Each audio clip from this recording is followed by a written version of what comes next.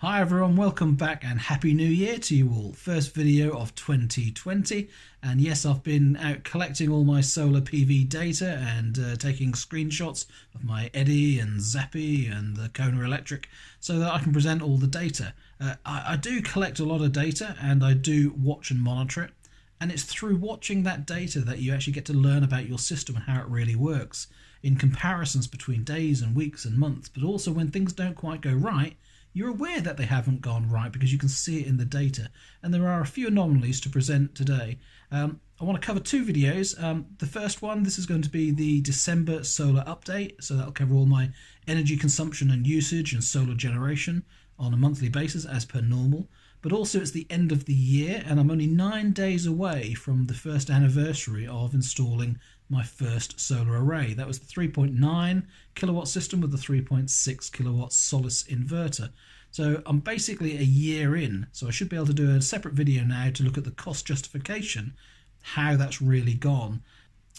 So here we go, this is the first video, December's update, and the data for the month, and then I'll go through with some observations after.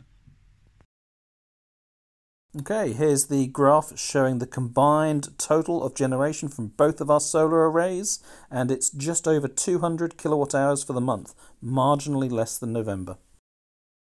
And within the month, there was probably only about 9 days where we generated more than 10 kilowatt hours, so enough to power the house and heat the hot water, but definitely not charge the car. Our 3.9 kilowatt array generated 125.9 kilowatt hours for the month. Well, sort of. It actually missed a couple of days. With our Wi-Fi router off for a couple of days, the Solis system missed about 5 to 6 kilowatt hours of energy over 2 days. But with multiple data sources, I could fill in the gaps with data from the My Energy app. The best day for generation was the 2nd of December for me. It was 11.1 kilowatt hours from our first array, but an additional 6.78 kilowatt hours from the second array. So a total of nearly 17 kilowatt hours, which was much more usable and really shows the benefit of having those extra panels. The worst day for generation, that was the 17th of December, and it was virtually 0.1 kilowatt hours for the day. So that's 125.9 kilowatt hours plus the 5 or 6 that's missing, and 74.87 kilowatt hours that's on the second array with a solar edge inverter. And out of interest for the whole year, showing on our meters, it's 4,237 kilowatt hours for our first array, the 3.9 kilowatt array, and on the second array that was installed in only September, so we missed most of the summer, 444 kilowatt hours roughly. Okay, back to December's data. For the month of December, we consumed 249.2 kilowatt hours from the grid.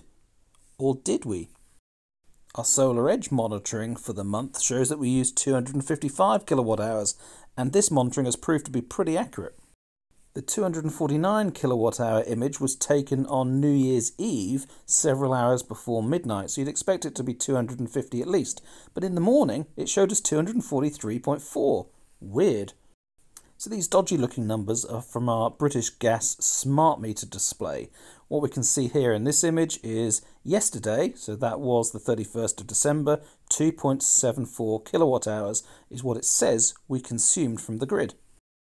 But I know it was more than that because we charged the car first thing in the morning a little bit, and the Solar Edge app is showing 7.32 kilowatt hours, which seems much more accurate. So I've actually been using that 7.32 in my spreadsheets.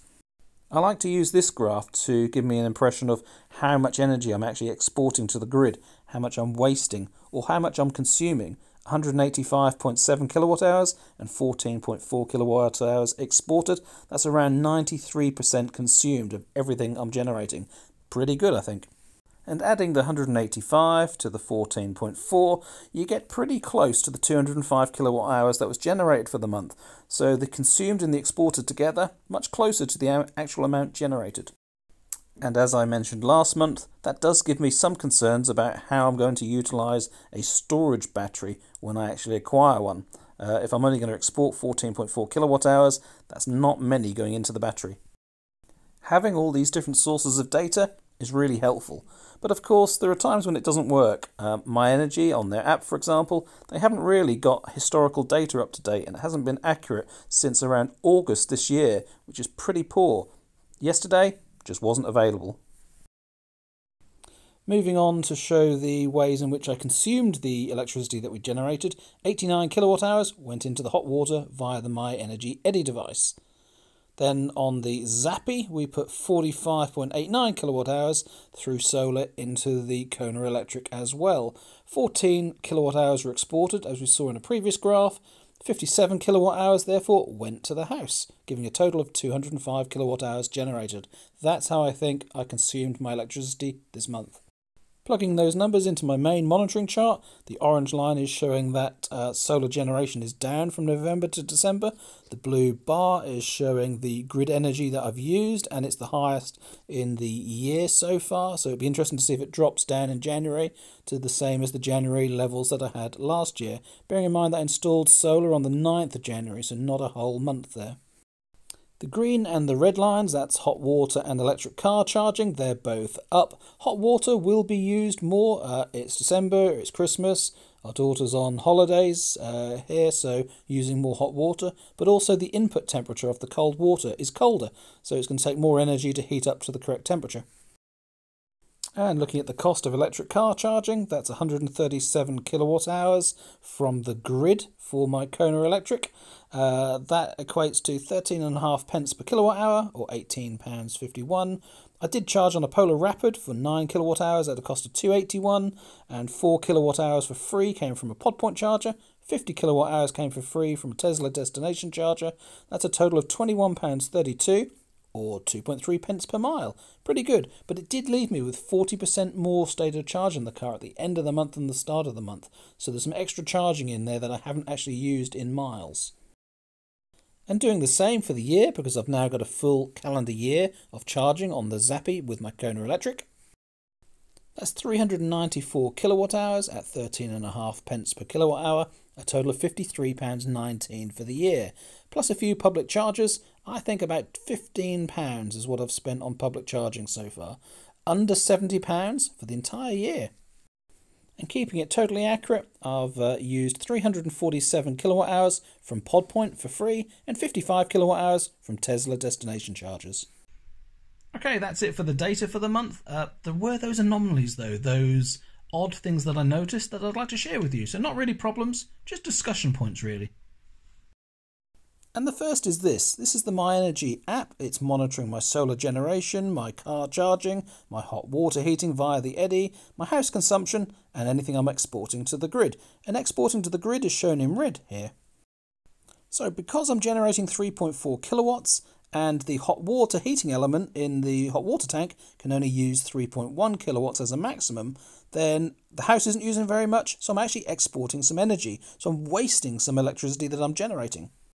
And it'll keep exporting whatever excess energy that I'm generating until there's enough for the Zappy to fire in and start to charge the Kona Electric. Normally that would be about 1.4 kilowatts, but because I've got a reduced mode set on the car, for me it's about 1 kilowatt, so I could be wasting a kilowatt going out to the grid.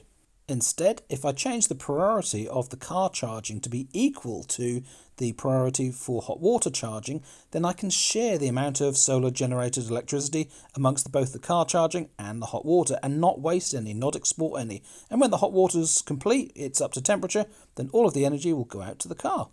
Perhaps we need a new feature from My Energy to automate the process of changing priorities to start charging the car if it's available to do so, so that you don't waste any exported energy.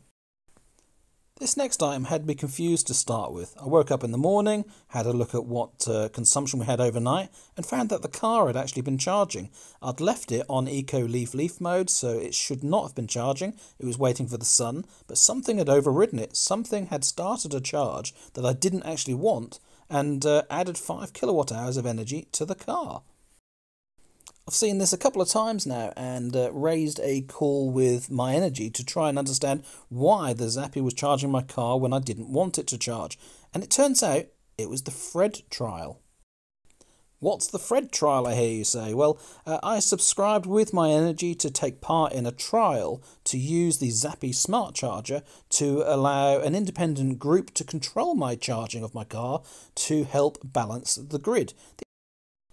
The idea being, with central control over hundreds or thousands of different cars charging, if there was a peak in energy and you needed a short reduction in energy, then you could tune down those chargers and charge less. Now that wouldn't really affect any customers because you'd be having a negligible effect on how much you were adding to the car, and obviously it would continue charging afterwards.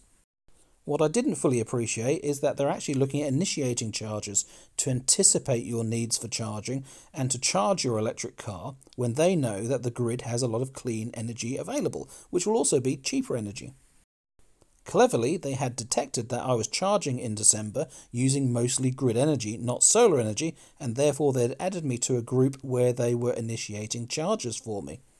What they're hoping is that energy companies can offer you products where you'll make savings on reduced, daily standing charges or the rates of electricity, and you gain through those reduced rates of electricity, but the grid and the energy provider gains by offering some flexible control, which is saving the grid money from having to invest in additional power plants. If we can reduce demand at peak times, we don't need to add additional power to the network. And how does all of that work? Well, the Zappi charger is connected to the internet via the hub. And that internet connection via the hub is obviously allowing a remote server to provide control commands through to the Zappi to charge my car. And on to the last observation. I mentioned a little bit earlier in the video that there was a couple of days where we had the Wi-Fi router off. So with the internet off, the Solace inverter, the Solar Edge inverter, and the My Energy app can't send data out to the servers, so I'm not going to see the data on an internet application, on a mobile phone application.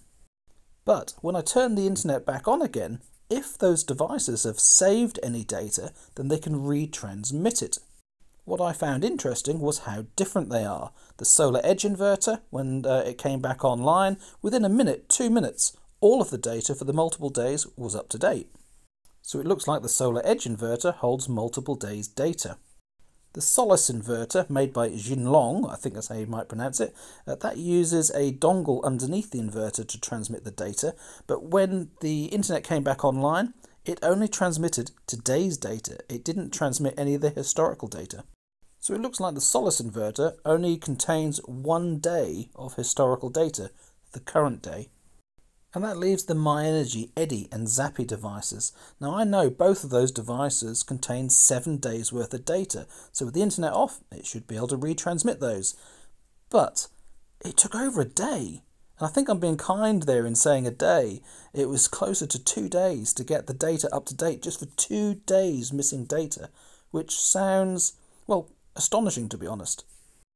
Maybe that's why historical data has been out of date for so long with My Energy. Maybe it's such a time-consuming task for however they've designed it that it's really difficult to upload that data. Anyway, that's my observation. So there you go, smart charging and grid balancing. Is that something you would do? Is that something you would sign up to with a smart charging tariff if you gained from cheaper electricity and you let go of a little bit of control over charging your electric car to help balance the grid and help the environment? Is that something you would do? Let me know in the comments below what you think. Anyway, thanks for watching, thanks for subscribing and sharing these videos, and until the next time, see you again soon. Bye-bye.